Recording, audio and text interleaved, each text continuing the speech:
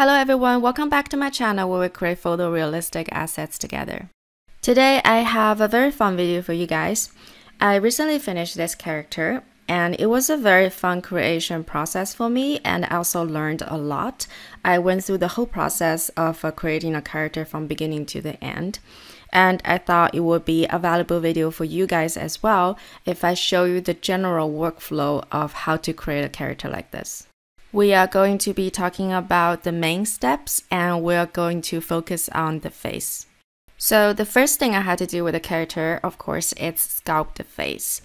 I'm reusing an old geometry that I did another project for.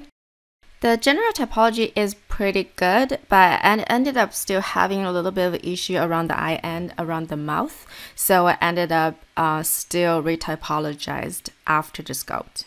For your own character, you can do it like me, use something that you already done. You can choose to use the Z tool inside of Zbrush, the female face that's already available to you. Or if you're really good at sculpting a face, you can even start with a sphere if you like. If you are one of those guys that already have a pretty perfect face typology lying around, you can actually skip the next two steps. And if you didn't, most likely you would have to dynamize your model to have enough resolution to sculpt face details. In that case, you will need the next two steps. So the next step is to retypologize your face. For my character, I ended up having to delete the loop around the eye and around the mouth to create better typology. My old typology was not able to give me that fine crease that we always see around the corner of the eye and the mouth. I started with a half a decent typology, so those are the only thing I needed to fix.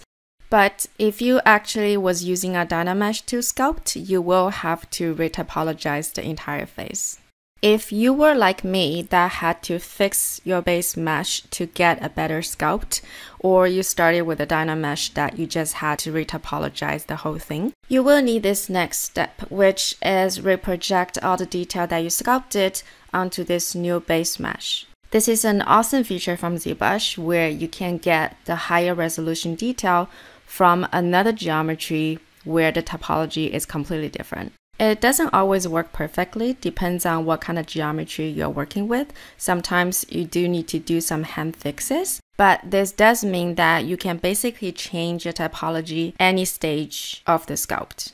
After you updated the face typology, hopefully to a better one, this could be a great time for you to finally give the face some UV. We do that by export level 1 of your current base mesh into whatever UV program that you feel comfortable with. Currently, my main two ways of UV any of my geometry is either inside of Maya or UV layout.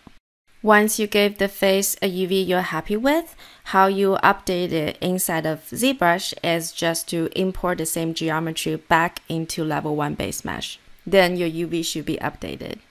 There is a reason why I'm keeping my face UV right now at 1 UDIM, and I will explain it later on. Now we finally give this face some UV, we can move on to the next step, which is texture XYZ projection. Texture XYZ has become a very popular way to make human faces nowadays, and for a very good reason. These textures are real human skin scanned textures. It will give you a great chance of creating something hyper-realistic. However, the projection process does require you to be very careful and be very patient. And there are quite a few different ways of how you can apply those textures to your own character. I will highly recommend you go on Texture XYZ's own website. There is a tutorial section and they have collected quite a few amazing work from different artists. And you can tell every artist seems to have a little bit different way of how they apply Texture XYZ texture. I would suggest you try out a few different ways and see which way works the best for your own character. So these are the maps that I was able to generate from Texture XYZ that is crucial for the next step. Because I projected the multi-channel map onto my character, I was able to get 3 different levels of displacement for this face. The first one is a secondary displacement, the next one is a broad displacement, and the last one is a fine displacement map. Those are the maps that I needed to be able to go to the next step, which is to project those displacement maps inside of Zbrush. It's time to see how those maps will work with our current sculpt. When you're doing this, I highly recommend that create a layer every time you displace a new map. This way, even after you apply the displacement to the actual mesh, you still have the control over how strong you want the displacement to be. For this process, I think Zbrush can only accept one UDIN per Z tool. As I understand, if I'm wrong, please correct me. This is the reason why we are keeping the face within one UDIN at the moment. Another thing I want to mention is that this step and the step before that, they are not linear steps. Most likely, you will have to go back and forth between the projection and displacing Zbrush quite a bit. Sometimes you might think your projection is very clean and pristine, but once you see the actual map inside of Zbrush, you might start to see a lot of artifacts that you will have to go back to projection to fix. It's really a back and forth process until you're happy with the displacement inside of Zbrush. You most likely need to keep sculpting on your face during these steps as well. We want all this new high frequency detail on the face to be able to merge with the underlying anatomy that you were sculpting. This is also the next step I want to mention, that is basically refine everything until you're fully happy with the entire face. This stage is basically a mixture of the last two.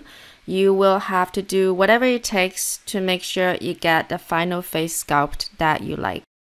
You either have to go back fixing projection, or you might have to straight sculpting Zbrush and make the details better.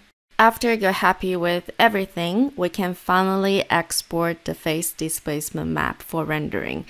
All those work we done before, it's for this one moment. You can either export a 16-bit displacement map or 32-bit.